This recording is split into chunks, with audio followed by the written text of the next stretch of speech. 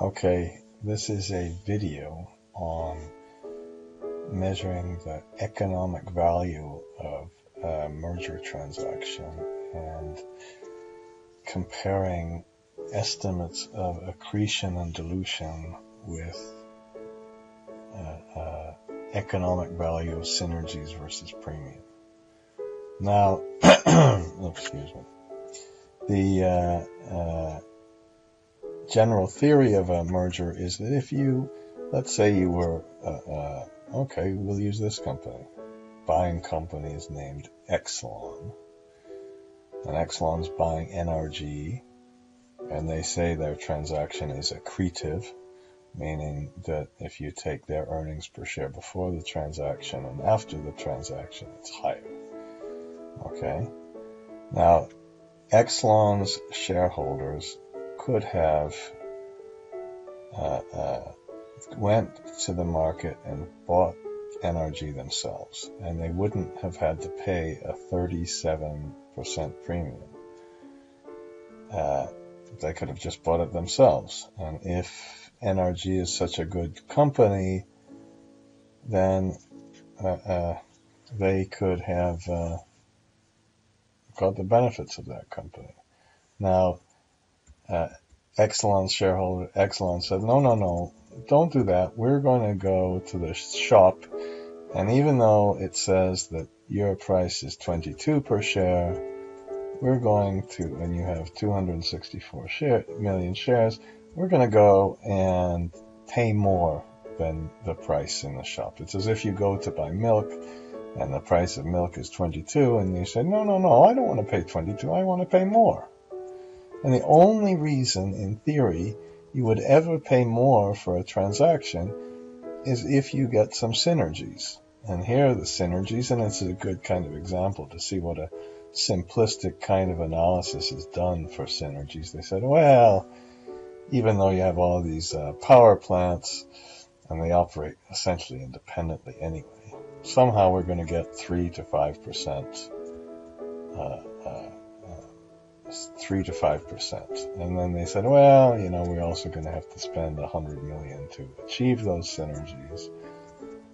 Okay, and then there are some $500 million in transaction costs. So, and there could be all of these refinancing costs because if the bonds come due and they've got a low cost, and then you have to pay a higher interest rate, that could be an additional cost. So what we're going to do is first press Shift F11, and when we press Shift F11, let's do a economic analysis. And that's just really a cost and benefits. We'll say costs to shareholders. And that the cost to shareholders is really the premium you pay. So let's put our premium for the target company, who in this case is NRG. Okay, know what NRG stands for. Nothing probably. So to get the premium, you can put the current share price, which was 22 per share, and then there were 222 per share, and then the shares were 264 million. Okay, and then the market cap was this times this. Now, they said the exchange ratio was 0.4285. I'm not going to go through that, but they just said, okay, well, that's a 37% premium. Okay, so we can put our premium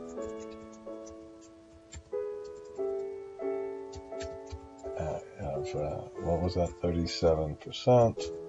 And then we get our consideration. And the consideration is just this multiplied by 1 plus that number. Okay, and that means our premium, and I think this was in millions minus this. Okay, that was thousands. This was in thousands. Okay, and then now the benefits, and this premium is after tax. The reason it's after tax is the share price is after tax. You have to, when you buy and sell, that's not a pre-tax amount. That's after you've okay. And now I didn't complete that sentence. Let's put the benefits, net benefits. Why don't we call it net benefits? Okay, and this is a pre-tax synergy.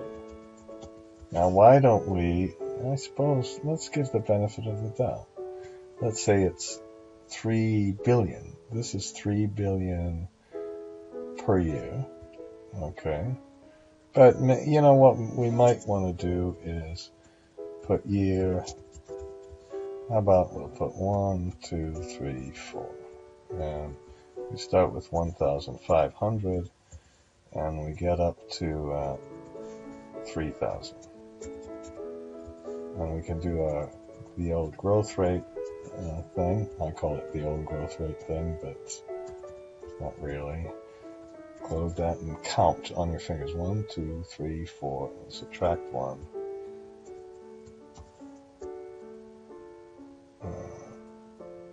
1 divided by 3.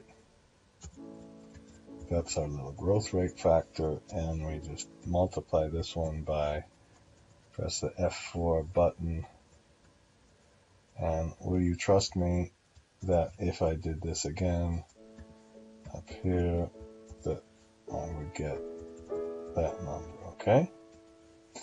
Alright, so that's our pre-tax synergy, and then we have cost to achieve. And why don't we move this? Let's move this over, okay? And the cost to achieve, we have 1,000 and 100. Is that 100 or 1,000? What was it? Oh, this is, darn it. 180 to 300. Sorry about that. 180 to 300, and then we have cost to achieve of 100. Let's see what the company said that the present value of this was. So why don't we, I don't really have to do this. Let's put net, okay, and it's this minus this, okay, let's put NPV. And how about this? Up here, let's put we need a discount rate. Let's say they used a 8% discount rate. It doesn't say. Does it say what discount rate they used? I don't see it. Okay, and so the NPV is NPV at 8%, at 8 of this line. Now, that only gives us 621, but if it's at 8%, what we could do is take this very last number and just divide it by the 8%. That gives us a perpetuity.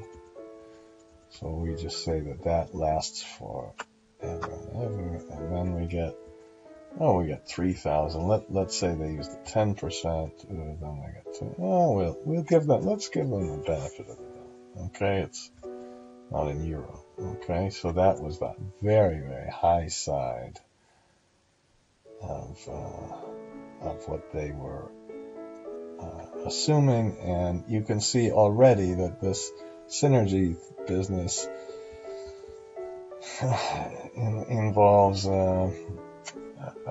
involves discount rates. It would be a really interesting topic, but certainly risks associated with changing management strategy, where all you have is a business plan. You have no history, no nothing else. No bankers are financing this. You have no evidence that it's really going to occur. And I would say the discount rate for that should be very different than the discount rate for other cash flows. This is the whole business of corporate finances. You have some real history.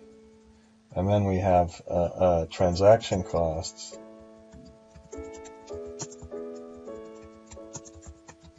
And let's use the opposing party who said those are 500. Okay, I'll put a minus on that one, and then we can select this and press alternate equals. So that's our net pre-tax. But we're not finished. The tax rate, federal tax rate in the U.S. is something like is 35%, but they have all these state tax rates. And I'm not sure where they'd really pay the state tax rate, but let's say that's about 4%. So then the combined rate, here's how you do it. You just take the state rate plus 1 minus the state rate times the federal rate. Okay, so you get a weighted tax rate, and after tax synergies are then this number multiplied by 1 minus the tax rate. And so even if we use the high side of the numbers, we still get a net economic cost. This looks like it's not beneficial. Okay, here's our benefit minus our cost. So we got about $500 million USD in cost, which I guess if we took out the transaction cost might be different and everything else, but that's the starting point, and that's how we could make an economic analysis. You see, you have to make some assumptions about discount rates, tax rates, and all of this. Oh, this is I better put this over here. This is our growth rates. And remember, we had to assume that this continues for an indefinite amount. I suppose it could grow and everything else. So enough of that. And then in terms of advertising again, www.financeenergyinstitute.com. Okay. All right. Okay. Put that here and stop the video.